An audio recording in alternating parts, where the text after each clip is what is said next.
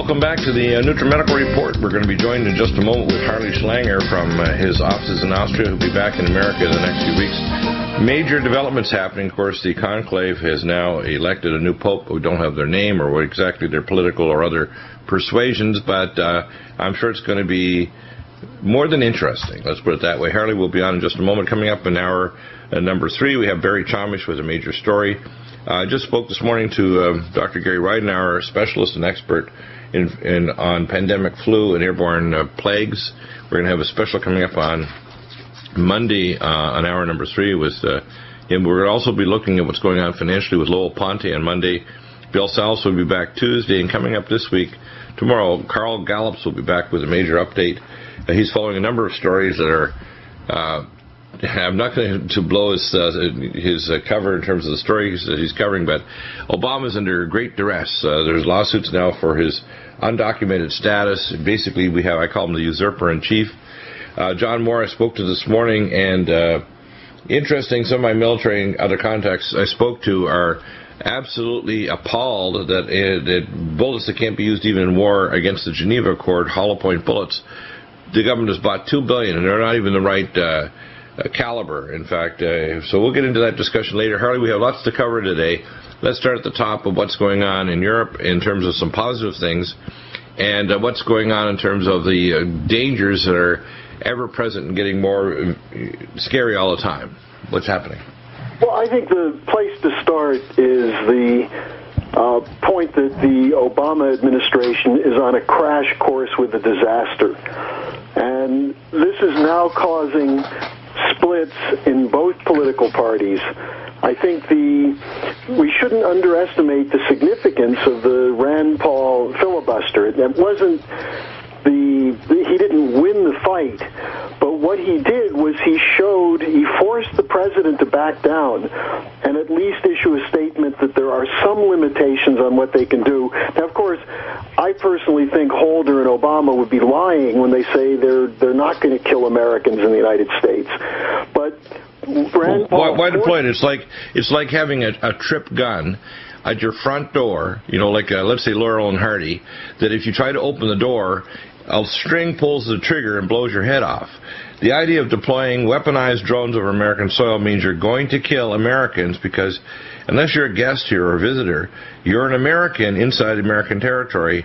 It's going to kill Americans. In fact, the kill ratio is one person that's a suspect Al-Qaeda for 199, quote, innocents, children, women, even EMTs. And there's a second strike policy where once they kill the quote, target, they also then blow up the EMTs and the rescue squads trying to save that person and blow them to pieces as well. This is obscene beyond belief. There's no regime in history that's been this upfront, this in your face, and this arrogant over something that's completely not only unconstitutional, immoral, and evil in every way. And every military person I've talked to is appalled. Well, and that's why it was significant that after Holder sent a letter saying, well, if you're asking, would we kill an American on American soil, the answer is no. Oh, come on. How stupid do they think we are? It's like, this brick won't hurt your head, even though I'm swinging at 30 miles an hour at the side of your head. How crazy do they think we are that they lie straight to our face about something that's obvious? Well, and here's the more important point, because the president is a liar. Holder is a liar. However, after all this happened, all the drama around the Brennan confirmation, and Brennan is a just cold-blooded killer, but after all the drama of that, now you have Democrats who are coming out attacking the administration. 7 House members came out very strongly attacking what Holder said, saying it's not enough. You had Ron Wyden, the Democratic senator from Oregon, side with Rand Paul during the filibuster, and Wyden said that we are part of a checks and balances caucus, meaning people in the Senate starting to stand up saying they're not going to tolerate the imperial presidency. Then you have, and I think this is really important, 135 Democrats in the House out of 200 said they would not support Obama's plan to trade off tax increases for cuts in Medicare and Social Security. What we have is a cabal between Republicans and Democrats to force down our throat through this fog of war, political war, garbage between Republicans and Democrats, including Ryan and the extreme elements of austerity fascism there, and Obama, who wants to cut $400 billion from Medicare, who already has major cuts already to fund his quote Obama Affordable Care Act, who's already cut $700 billion over 10 years, which means it's going to kill more people, and they haven't controlled the cost of equipment, drugs, and other things. So it means the only way they can do this is to deny care to people and kill them. The last months or years of their life, they will be killed. So this idea that either the Republicans or Democrats are doing the right thing, it's a scamtastic scheme to make us believe that they've come to a compromise, which is exactly what they intended in the first place, which is austerity fascism, and it's unacceptable. Well, let me finish the point, because what you had was Obama last night had a meeting with Senate Democrats, and they protested also to him. And Obama said, look, you guys are going to have to change. Now, here's the important thing. This is all run by globalists. The policy changes because the global bankers say, money for us, but we're going to kill Granny so we can hire 10 teachers like Bill Gates says. Well, let me make the point even more clear, which is that Obama's policies are forcing a shift in alignment in the two parties. In both parties, you have people, in the Democratic Party, you have people who will go along with Obama no matter what he does. And that includes people who will support killing. In the Republican Party, we see people like John McCain and Lindsey Graham who attacked Rand Paul for opposing Brennan on the basis of the drone issue. So in both parties, you have people who are prepared to split out from the leadership and fight. Now, the other point is that Obama stands exposed as a murderer, as someone who has an intention not just to kill Granny, but millions of grannies, millions of children of poor families and unemployed families. He is a mass murderer, and the potential now to impeach him, because we're seeing these breaks occur, there's a potential that we could get him out. And this is the importance of this little flap between Obama and Bob Woodward, which, since I haven't been on the last couple of weeks, we haven't had a chance to discuss. But the fact that Woodward came out and said that Obama was lying about the sequester, that's not the important thing. The important thing is, who is Woodward? He was the guy who carried the ball to bring down Nixon. And this represents some pushback from certain circles who have concluded that either Obama is too over the top on this, or that he has to go because they're not willing to go that far. Now, well, the signal that I saw that was particularly, besides Bob Woodward, that's signal number one. Signal number two is literally a week later, the head of the Nobel Peace Commission, Mr. Hagelin, and his entire committee demanded the Nobel Peace Prize back and its cabinet from the abominator. The first time in history that a Nobel Peace Prize has been demanded back. Now, the other thing on the Woodward case was the threat to Woodward. And we saw something else. I'm sure you're aware of this, the likely murder of Philip Marshall, who wrote the book on the Saudi role in 9/11. Right. Have you been covering that at all? Well, let's go over it now. We have covered it vaguely, right, but this not in is detail. An important case because you have a guy who's an expert, was a former CIA pilot. He's an expert in air technologies and warfare and so on. And he wrote a book in which he said that it's the Saudis who were responsible for... sorry, just a second. I've got a dog barking here. It's the Saudis who were responsible for 9/11. And Marshall supposedly, after this book came out, murdered his sons and then committed suicide. And this has been exposed as most likely a contract murder to silence him. Well, that's one way to be silenced, isn't it? That's right. We call it Arkansas when Bill Clinton was in power. Now we're going to call it Obamacide. Back in a moment.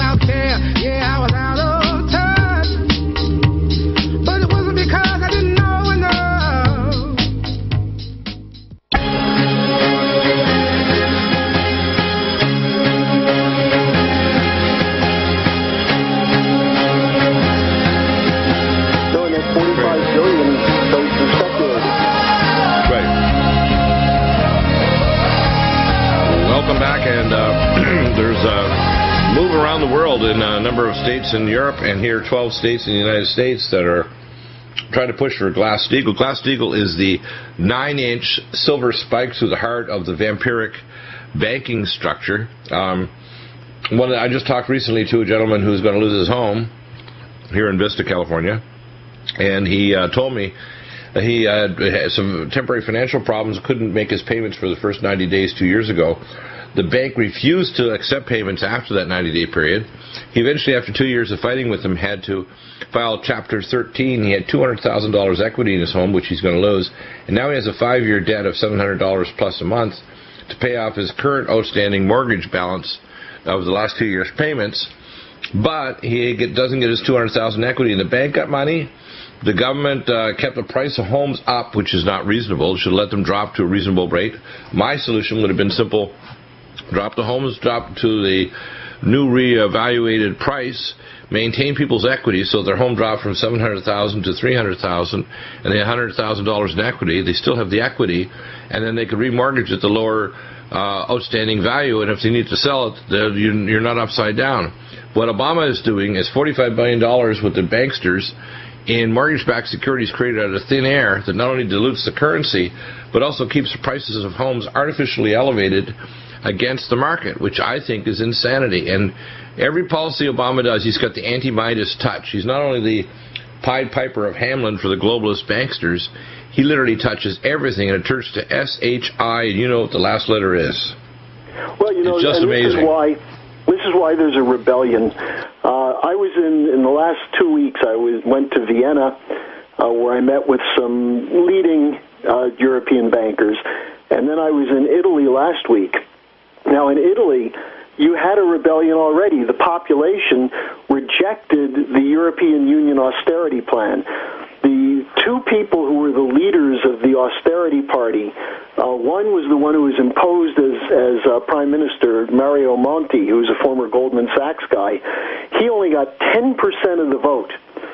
Then the party that supported him, which is the former Communist Party, got about 28%. They fell down dramatically.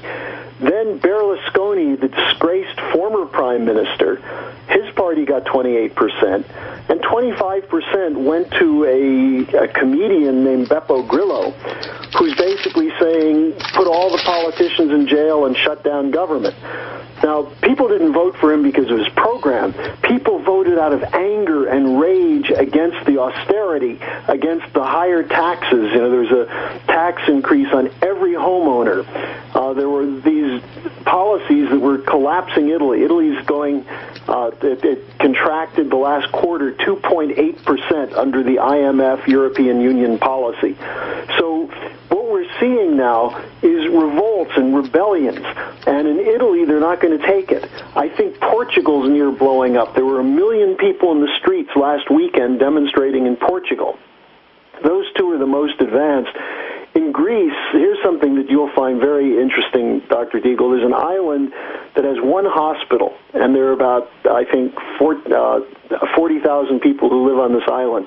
This hospital has been cut off completely by the Greek national health care system. It has no money. Doctors haven't been paid in 6 months. They were just volunteering their services to keep people alive. The lights were shut off in the hospital for lack of payment. And this is a hospital that's the only care center for 40,000 people. Wow. And that's the IMF murder policy that's supported by Obama and the European Union. Let me put out a thesis that is a little shocking, but this is where I talked to John Moore this morning.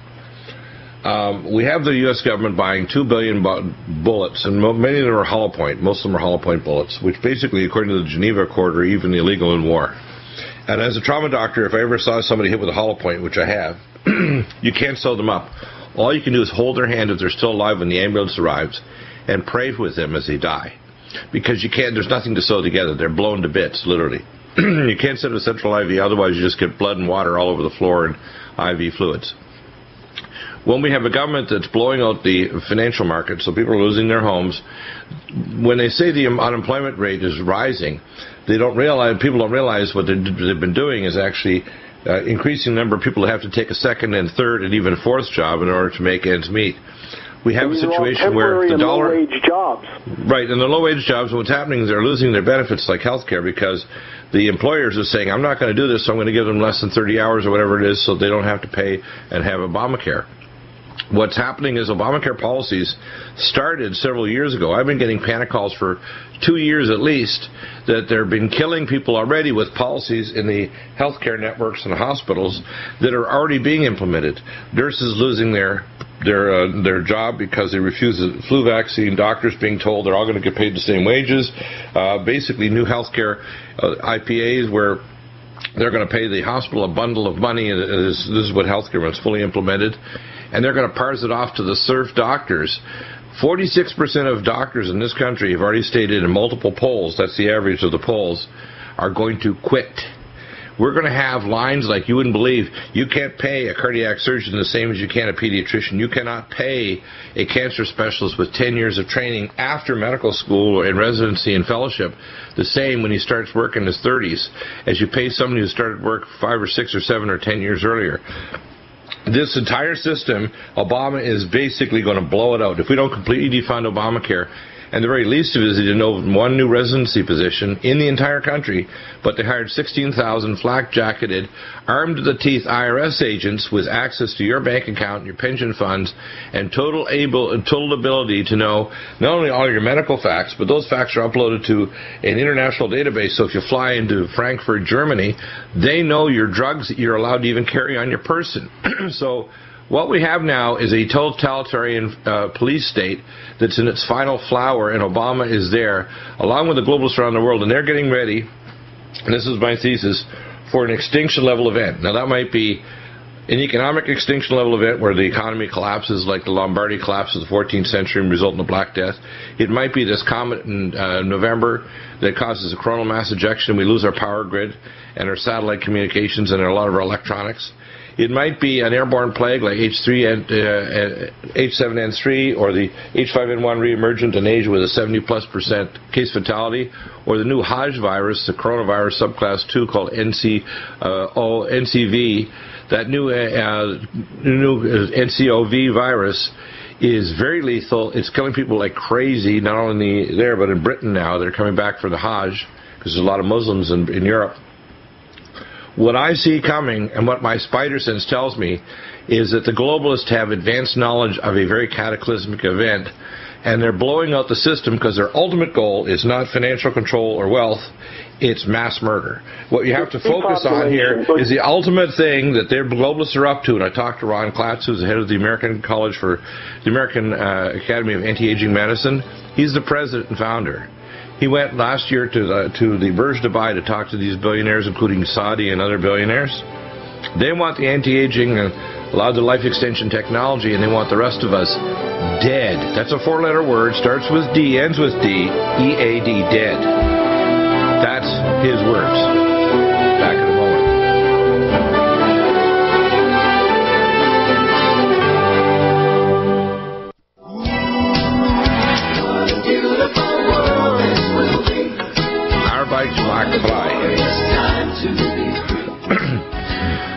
Welcome back, and that principle, I want you to run with it, because this principle, which the Lewis Foundation teaches, and when I went to speak at Human Life International on March 16th, 1997, and lectured to them about fetal tissue transplants and abortion, which is 93% female on the planet in terms of total numbers, the policies that Obama is marching out, and he's collaborating, he's not just a puppet, he's collaborating with them 100%, is a global omnicide, killing billions of people. And it could be a number of trigger events. It could be an economic collapse, like a bond market collapse. It could be a coronal mass ejection from a superstorm caused by a comet coming November. It could be a number of events, but literally all the safeties are off, and any one of these events could trigger a civilization collapse, a Mideast war that becomes thermonuclear, scalar, and biological, a spread of a swine avian flu, H7N3, the coronavirus 2 out of the Hajj, out of Saudi Arabia, and the reemergent H5N1, where literally in 2006 every nation on earth has passed and signed the treaty to hand over their military and their entire healthcare system to the World Health Organization and the United Nations. And Obama and these globalists are not so much interested in accumulating all the wealth and power at a fire sale. They want mass megadeath. They want genocide at a level that has never been seen on the planet's history. All right, now, to back that up, let me go back a little bit just to make sure the listeners know this is not just some fantastical... This is not a wild-eyed idea. This is the core guts of the entire tree of evil that these monsters are collaborating to build. Well, when I first met Mr. LaRouche in 1972, this is what he was warning about, because he was looking at things like the Club of Rome, the Global 2000 Project, Kissinger's National Security Study Memo 200. You know, the people who believe these things actually write papers on them, and they started by saying the world is overpopulated, it's being polluted, we don't have enough air, we don't have enough clean water. And, of course, their policies were designed to make sure that that was the case. But what Mr. LaRouche warned is that behind this, behind the Club of Rome, for example, were old European oligarchs. In some cases, families like the Colonna family that goes back to the Roman Empire. These are the ones who were poisoning popes in the 15 and 1600s. These are families that are anti-human, that believe in what LaRouche calls the oligarchic principle, which is that some people are just better than others by birth, and they have a right to control the resources and to control the population. Now, when you get to a point where it's harder to control the population, what do? They put people like Hitler in power. Hitler could never have come to power without support from leading bankers and financial interests in Britain, centered around Montague Norman, the head of the Bank of England, who was working with bankers in Germany like the Schroeder Bank, but also the Harriman family in the United States. And one of the Harriman family retainers was a banker by the name of Prescott Bush, whose son and grandson became presidents. And they believed, Prescott Bush and Harriman, that there were people who were inferior genetically and whose death would actually improve the human race. Now, that's exactly what Hitler's eugenics policy was, to wipe out the weak people, the useless eaters, the terminally ill. This is exactly, as you were saying before the last break, what the Obama policy will do. Because they're going to say, because of lack of money, we'll take care of the healthy people because it doesn't cost that much. That's what insurance companies like to do. They like to give insurance policies to healthy people that they're not going to have to cover. But they're going to restrict they may give them a policy, but it's going to be a policy which will give them no care and no treatment because they're already moving through Medicare to cut out life-saving programs. And once the government does it, as you know, the insurance companies will say, well, we're going to cut these out also. So your policies will be worthless. The hospitals are being shut down and so on. So this is more aggressive than the policies that were instituted, but they're virtually identical to the ones where Nazi doctors killed 275 disabled or mentally retarded people before they killed the first gypsy, homosexual, or anybody else, including putting people in work camps where they starved to death and got illnesses and died in these work camps, Arbeit macht frei, in Germany. What happened is that basically globalist banker policies said, we're going to remove these inferiors, or people we presume are inferior, or people that won't go along with our program. They killed 100,000 high-level Masons because they were not in the Masonic lodges linked with Adolf Hitler. People don't understand. The important thing on this is that anybody who doesn't believe this can go look up the Nuremberg trials. And this is when our nation was more moral. After World War II, there were two sets of tribunals at Nuremberg. The first one tried the top Nazi political leaders, Goering, for example, and Goebbels and others. But the second one tried Nazi doctors. There were 20 or 22 doctors who were put on trial for something called the Tiergarten 4, the 4 Tiergarten Street in Germany, in Berlin, which is the headquarters of where they were carrying out this policy called useless eaters, cutting off health care to those who they considered terminally ill, mentally unstable, or incapable of responding to health care.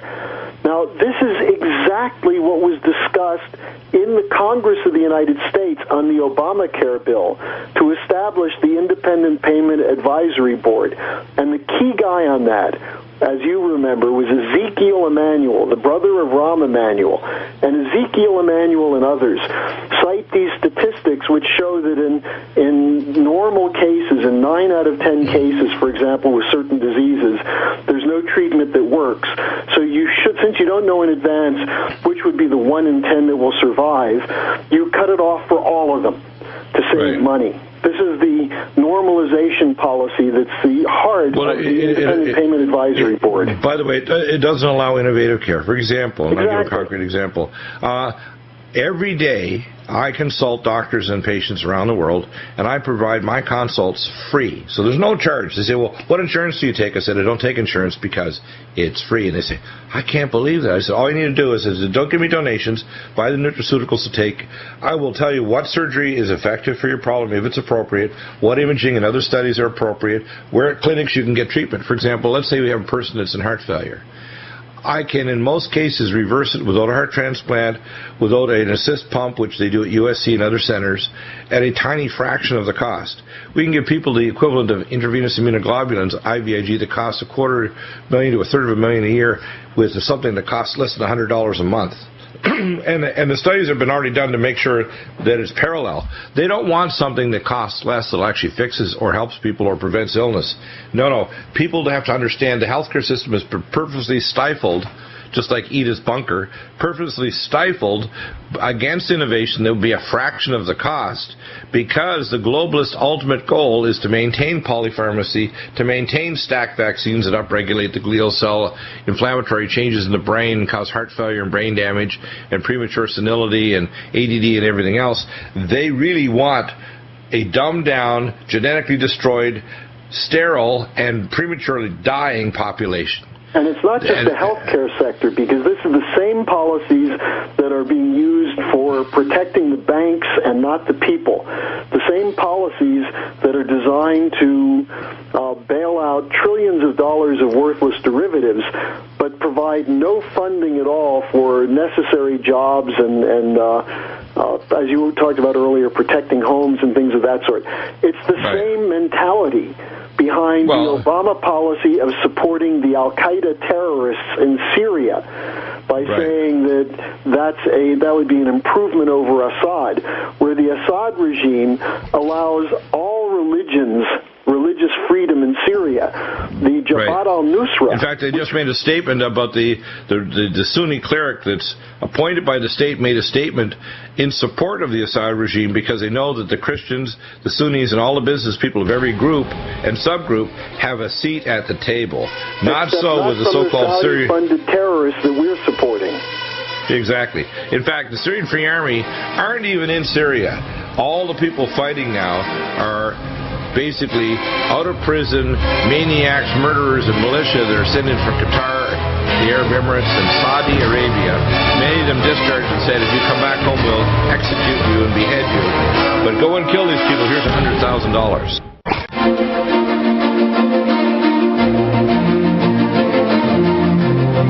Best thing you can imagine. Wall of fire, 3,000 to 4,000 degrees, moving at 200 miles an hour. It's the scariest thing you can imagine. That's how it will spread.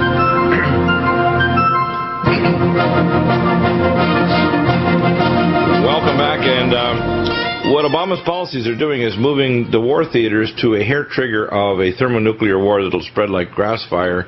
I remember a grass fire out in Alberta many years ago, and there's nothing more scary. Forest fires can be scary and jump from treetop to treetop, but when you get a grass fire with lots of fuel, it'll move at a couple hundred miles an hour with a wall of fire at 3,000 to 4,000 degrees, melting steel. It's freaking believable. And what Obama's policies are doing, pivot policies, he's radicalizing North and South Korea. He is pushing Japan and China into a war theater. He's pushing arming to do regime change in Syria that are angering the Chinese and the Russians and the other Muslim states, that, including Iran, that are collaborating with North Korea. And they do have nuclear weapons, and they have what's called a poor man's nuke, which is the biopaper Russian weapons that were developed over 70 years, the most advanced biological weapons in human history. And all of this being pushed by a policy from Obama is in direct contradiction to the Joint Chiefs of Staff saying, this crazy man is pushing us to a thermonuclear World War III end life on planet Earth scenario. That's what he's doing. Let me give people a little hope, because the hope is not that Obama is going to change his way, or that the no, he needs to be removed. We need an Obama-nectomy. We need to remove the tumor in the White House, the usurper-in-chief. Or even that the Congress is going to grow some cojones and act competent. The hope is that there's a growing move on the planet of individuals and institutions and normal people who are starting to say, I guess I better do something now. Let me just give you an example. We made a decision, since the Congress was so unwilling to fight for Glass-Steagall. Remember, we had 80 congressmen in the last session who signed the Glass-Steagall bill. It's been reintroduced, and there are now 36 signers. But they're not going to move with it. They're letting it sit in committee, and it's going to die. So what we did is we went to farmers, we went to small businessmen, we went to community bankers, we went to some labor organizations, and we basically said, you've got to help us by fighting to get your state legislature to pass a resolution to put pressure on the Congress to move with this. And within about 2 weeks, we got 12 state legislatures to take this up. So far, there's one that voted, and that was South Dakota. And in South Dakota, 72 out of the 90 members of the House and Senate voted for a Glass-Steagall bill. Now, if we could do this in every community in the country, we could get a steamroller effect that would bring down Obama. Now, let me mention one other thing. In Italy, I was invited to a country called San Marino, which is a small republic which is really on a mountaintop overlooking the Adriatic Ocean and the city of Rimini. It's a beautiful place. And LaRouche spoke there in 2002, and I was invited to give an address there. And there were a number of members of Parliament who have introduced a Glass-Steagall resolution there. Now, San Marino is only 60,000 people, but it's inside Italy. And in Italy, while there's chaos, there's also a move around Giulio Tremonti, the former economics minister, to go with Glass-Steagall. There's a fight all over Europe. In Austria, where I am now, you have 3 political parties that are going to the Austrian Constitutional Court saying that the European Union Fiscal Pact violates the Austrian Constitution. In other words, there's resistance across the board. Then you have, and this is really important, the Russian Federation Council, that is the Senate of Russia, had a 6-hour discussion yesterday about what to do about comets and asteroids. And Rogozin, who's the deputy prime minister, summed it up by saying, we need international cooperation. And they sent out a resolution to all the parliamentarians of the world saying, let's work together to put up a defensive shield of the earth to protect us so we can detect and then do something about these hundreds of thousands or millions of rocks flying around us before one of them hits us and creates a catastrophe. Well, we know that on this point we've had our scientists on, that Professor McCanney, we've had Dan Standeo, etc., and other scientists, contacts with John Moore and other people I've contacted inside government agencies. This is the year of the comet, according to NASA, and we know that there's an object out in the Oort cloud that's pushing in comets. Comets are the harbingers of death and destruction. The Vatican is running the Mount Graham Observatory with the largest binocular telescope for monitoring comets in the world outside of Tucson, Arizona. The fact is that the largest danger, we have 3 major ones. One is passing literally today and tomorrow called Pan-STARRS. There's another one coming up in April. These are probably going to be mainly light shows because they're not going to pass, or we're not going to pass through the toxic tail, which contains many times for these comets hydrogen cyanide. But the big one is the one in November. And that one, the kernel or the core of it is 2,600 kilometers across, according to Professor McCanney, which means when it passes up to 700,000 miles or kilometers over the surface of the sun, 700,000 kilometers, it's going to create a solar superstorm. If it's even marginally aimed at us, bye-bye power grid, bye-bye electronic communications, bye-bye advanced civilization. And the fact is the upper atmosphere has been seeded with thorium, aluminum, and barium, specifically to deflect it. The Edward Teller project, which is under the 22,000 miles of the Van Allen radiation belt, which is 3 layers, it's put in the upper troposphere at 73 to 80,000 feet instead of what Edward Teller talked about many years ago in the 50s. this project basically is not going to stop wiping out the satellites, the communication satellites in geocentric orbit at 22,000 miles. It's not going to stop the loss of equipment, and even when equipment's not plugged in, if it's not covered with a Faraday cage and grounded, it's going to fry. Well, Which means that's why we need to respond to this call for cooperation. Instead of Obama's policy of planting advanced missile systems targeting Russia, China, Japan, we really, you call it an Obama-ectomy. We just, whatever we want to call it, we've got to remove this guy. This guy is a crazy, and he's pushing policies that rather than deal with global threats to the planet or opening up Tier 1 science to handle environmental and other issues like peak oxygen, which I'm the only one that talks about this. He's a global threat to the planet right now. He's a global threat. The greatest global threat to the planet is not this comet coming in November. It's Obama. It's the fact that we have Obama in the White House and the too many people who know that he has to go, nevertheless, have this idea that, well, as long as my life isn't completely terrible, I'm going to ignore it. And you heard about Orly Tates, right? The attorney from the former Soviet Union that's filing up, and she's from Mission Viejo, California. She's filed in a number of districts subpoenas in federal court to congressmen over the illegal and birth certificate, social security number, etc., driver's license that this usurper-in-chief has manifested that are absolutely illegal documents. We have something even better than that. Look, he's violated the Constitution on so many areas. All you needed is a congressman with guts to say, we're stopping this. And the fact that Rand Paul did do the filibuster, and he had support from both parties, is a sign that we're moving in that direction. But it's got to be pushed. Your listeners have to get on the phone and start working on this. Don't wait for some court to do it. We've got to push this through. Okay, so what's the number to call if they want to contact and get more information at the LaRouche Foundation? It is? If they can go to LaRouchePAC.com, and by the way, on Friday at 8 p.m. Eastern, Lyndon LaRouche is doing another webcast. The number to call to talk to me or one of my associates about what you can do to push this through the state houses and get it into Congress is 800-922-2907. That's 800-922-2907. I'm still a believer in the idea that if the American people can be roused, they can act with constitutional principles to defeat this menace. But it's going to have to be roused by people listening to your show who then do something about it. So 800-922-2907. There's a split at the top. I think the global elite have finally, a section of them are starting to pull back from the precipice of the open maw of the volcano that Obama's ready to chuck all of us in. That a number of them, when Hagelin started to pull back and said they wanted to have his Nobel Peace Prize back, when we have a number of states in Europe and America now are finally saying we need Glass-Steagall, when we have things like Bitcoin, which I am very concerned about because I think it's a scamtastic scheme, popping up right at the time because people are desperate for a solution. The solution is Glass-Steagall and rational policy that does not involve austerity fascism, killing granny to save the economy. It means save the banks. To save the banks. This is really obscene, and neither the Republicans or Democrats are going to get away with this scheme, including Ryan's scheme, along with Obama, a collaboration with both parties to shove this down our throats. So let's fight like Americans and use our Constitution to end this Obama administration. Yeah, exactly. Don't think that there's one good guy. There's two bad guys trying to fool us.